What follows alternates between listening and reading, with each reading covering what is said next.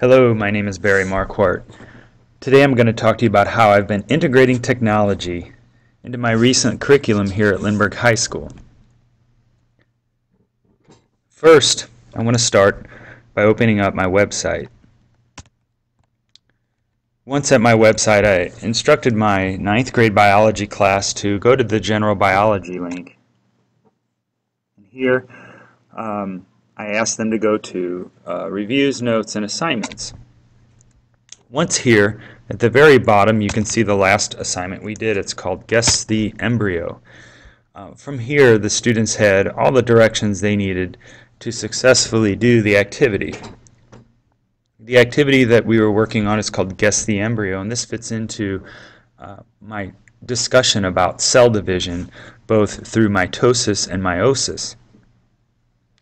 Meiosis is the creation of our sex cells, otherwise known as gametes. Once an egg is fertilized, the cells divide for the rest of our lives through mitosis. So I had the students go to this PBS website, and it was kind of a fun interactive tool to where they have to guess the embryo of different organisms. So once they launch their interactive simulation, we see this appear. Now, before they got any farther, I also had the class log into Socrative. Socrative is a learner response app that essentially works like a clicker. So what I first had to do was go to socrative.com, and I recently had set up an account, so I had to log on to the teacher log on.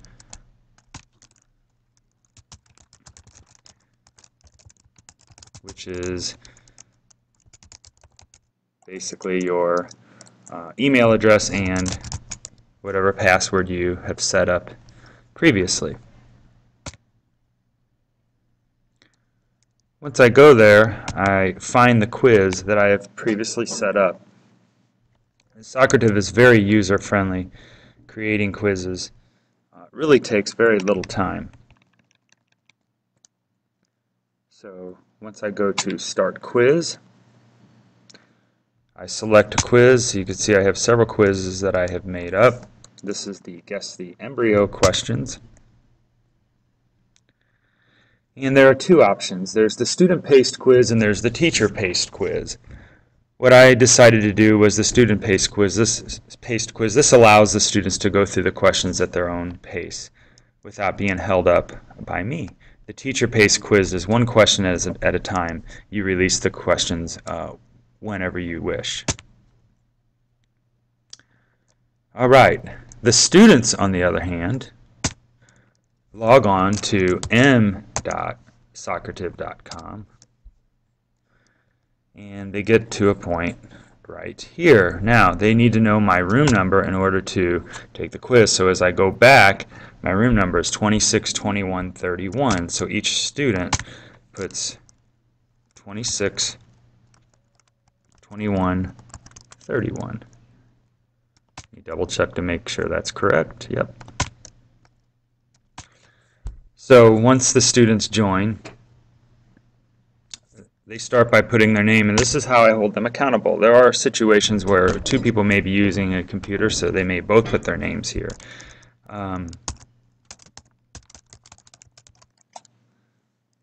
So they put their name in, and then the first question pops up.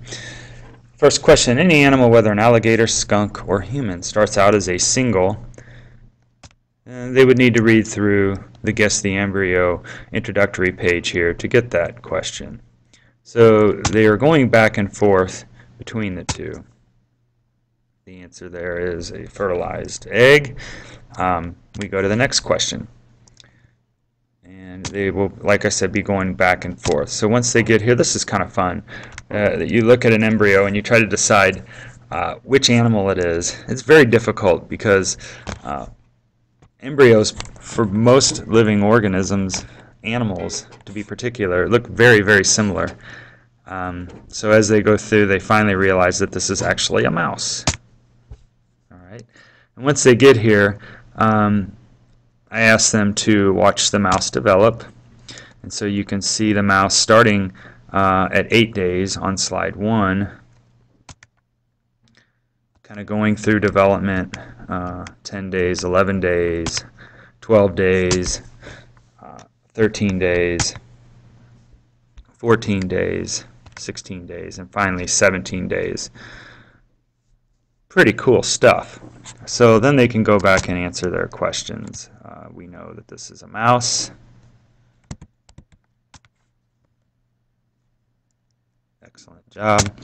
And just to keep them honest, I asked them questions like, how old is the mouse embryo on slide 12, just to make sure that they're going through the slides and actually doing what I had intended them to do. So I believe this was, if we go back, 17 days old on slide 12. Okay.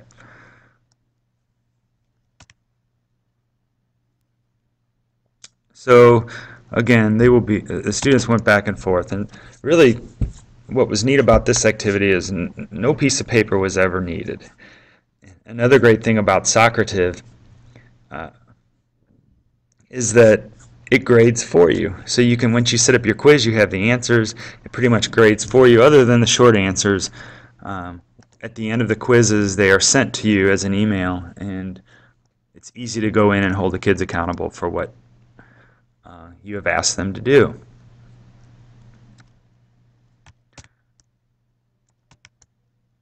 So as they work through, let's see, Embryo 2. These are kind of fun.